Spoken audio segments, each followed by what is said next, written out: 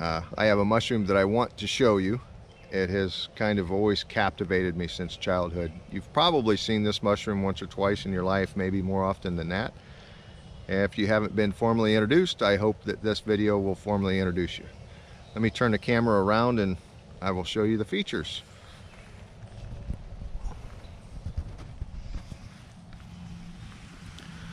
This is Coprinopsis, the genus.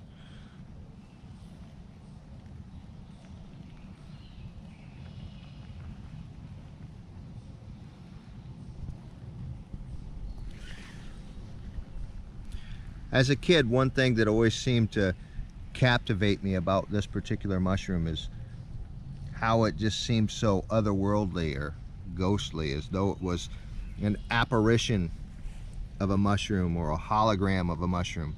The adult specimens or the mature specimens.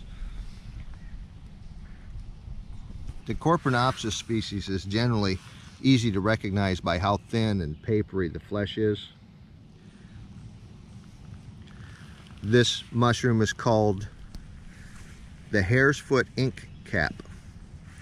Now, the adult specimen doesn't really resemble a hare's foot at all,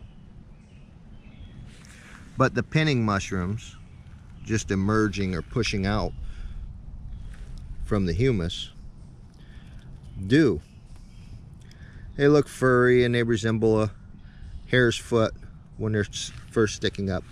The morphology of this mushroom can be seen pretty easily.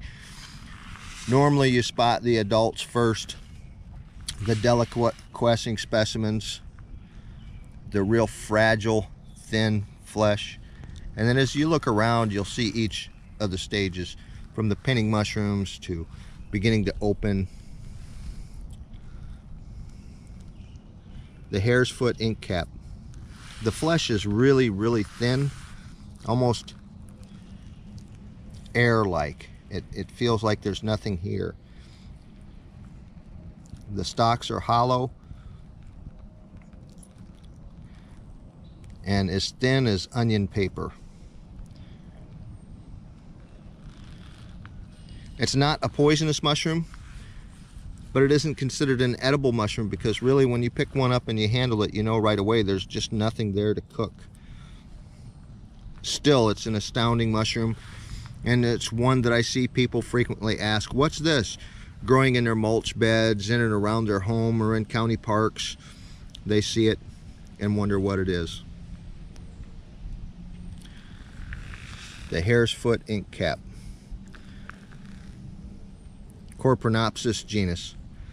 I'll leave details in the plates at the end of the video. Safe and happy foraging, guys.